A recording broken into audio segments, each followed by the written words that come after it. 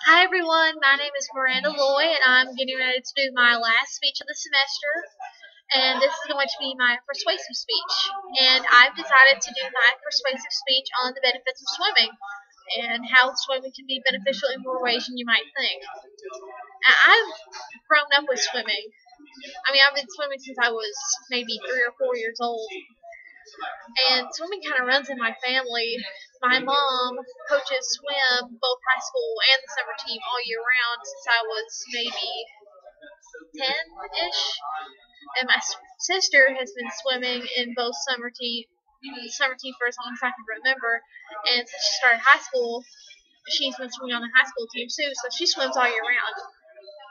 And I don't swim that much anymore like I used to because I'm busy with other things. But still, swimming can be a great benefit to those who need a form of exercise but maybe aren't ready for such, demanding sports as soccer or basketball or baseball or football or whatever the case might be. So that's why swimming is special to me. Now let me show you how swimming can be beneficial to you. Now, swimming is very, very non-impact. When I say non-impact, that means that anyone from 2 to 102 can swim. Anybody can swim if they can kick their feet and keep their head above the water. And I should know because since I was little, my mom has had her youngest age group on the swim team during the summer is maybe 3 to 4 year olds. And they will compete in events, and they will kick their little legs down the lane, and they'll use water wings and floaties to keep them up. But, they're swimming. And then after the swim practice is over in the mornings, they will have a senior citizen swim class. So that some of the local senior citizens around town can get out of the house and get a little exercise when they might not have the chance to otherwise. And I also know that because my grandma does that class sometimes. See, swimming really does run in my family. And second, it can strengthen and elongate your muscles. And that might not seem like a lot, but when you're elongating your muscles, you're making your muscles stronger.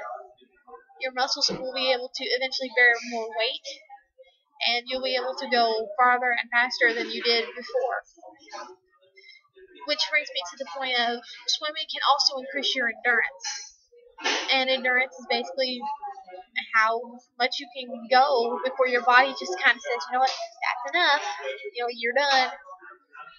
But endurance is basically when you can go farther and faster before your body kind of gives you that shut-off point that maybe enough is enough. And swimming down and back really does increase your endurance. It makes you stronger. And according to WebMD, it works all parts of your body. It says that swimming recruits and uses all major muscle groups, including the shoulder, the back, the abdomen, the legs, the hips, and the glutes. I don't really know of any other sport that can recruit all major body parts and use them in harmony the way that swimming does.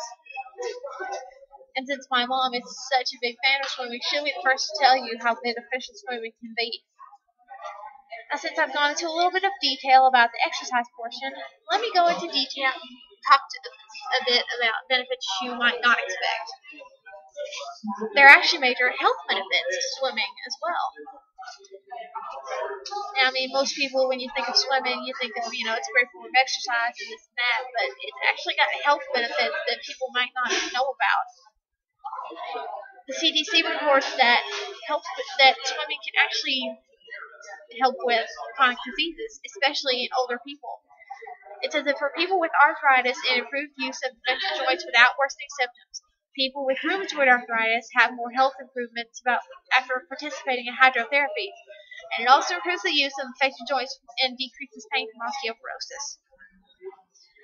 So, even if you're not suffering from all these diseases, swimming is a good way to stay in shape and keep your body healthy so that maybe this won't happen to you way on down the line. Now, I'm not saying that swimming will prevent osteoporosis and arthritis and all those things. I'm just saying that having a healthier lifestyle might prevent the onset of the severity of the symptoms later on down the road when you're a little older. And surprisingly, what I found when I went to look on the internet for information is that it actually has mental benefits, which kind of surprised me a little bit. But the CDC says that swimming improves mood and releases anxiety. It's also a good form of stress relief. And I found out that it could actually be beneficial to expectant mothers and their unborn children. Because, I mean, if you're relaxed and you're calm and you're not so anxious about everything, your mood is going to be up here instead of down here. And with the thing about expectant mothers is that the health of the mother will affect the health of the baby. So when the mother's calm and relaxed and isn't so stressed out, then chances are the baby will be relaxed and calm as well. So I can see where they get that. And I mean, who hasn't relaxed? Floating on a raft in the middle of the pool, just not having a care in the world. I've actually done that on more than one occasion. It's actually very relaxing. And it actually benefits children who have asthma or might not be able to play other sports because their lungs just won't let them. And I found a study that talked about how swimming with children who have asthma could actually decrease the severity of the symptoms because it doesn't take so much on the lungs.